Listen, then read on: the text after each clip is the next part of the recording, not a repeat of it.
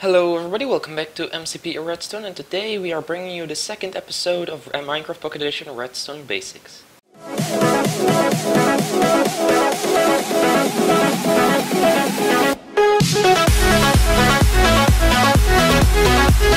So hello, welcome back. Today we're going to be covering once again something really simple. You can click the top right corner, there's like a little eye icon, and if you press that then you'll be able to find a full playlist with all the episodes of the Redstone Basics, so you can check that out if you want to learn some more. Anyway, let's get started. Today we're going to be talking about some redstone torches. First of all, what you can do with this, of course, they activate redstone. But of course you already knew that, so today we're going to be going a little bit more in depth about this torch, and yeah, as you can see, you can place them down and they're going to be powering redstone lines or signals basically. But let's go on. If you place a redstone torch, these are representing the blocks that it will power. So if you press a redstone torch, it will power all these blocks that would be the glass blocks, as you can see, like so. However, if you place a block on top, a solid block, so not something like, I don't know, an iron bar or a fence or something, then it will power all these blocks as well. And I can show you that here. As you can see, this red block is above this torch, and then it will power all these blocks that are connected to the red block as well.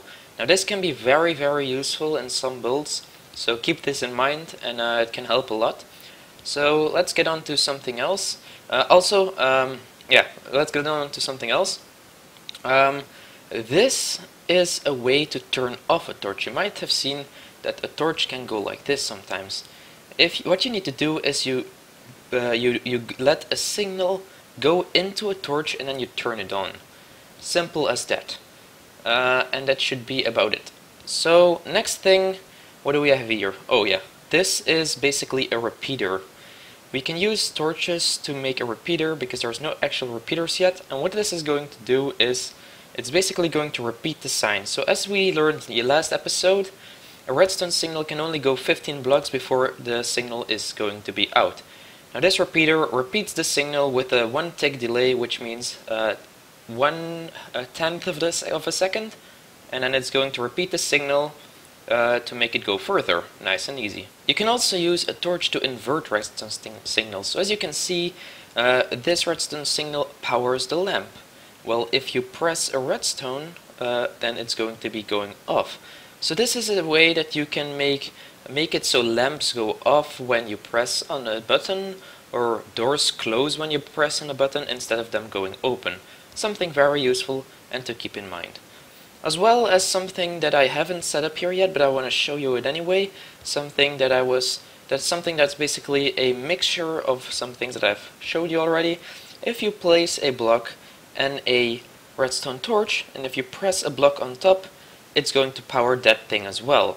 If you put a torch on there, it's going to power off the torch.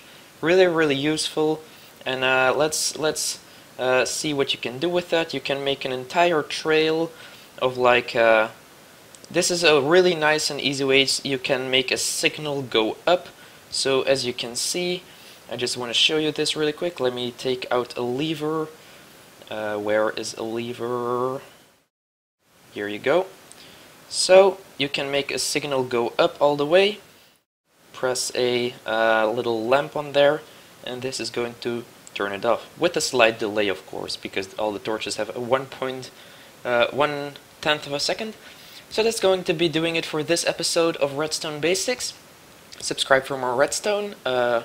Click the link in the description for the full playlist of all these episodes. Next episodes are going to be talking about logic gates, and I hope you will all have a great day, and I will see you all in the next video.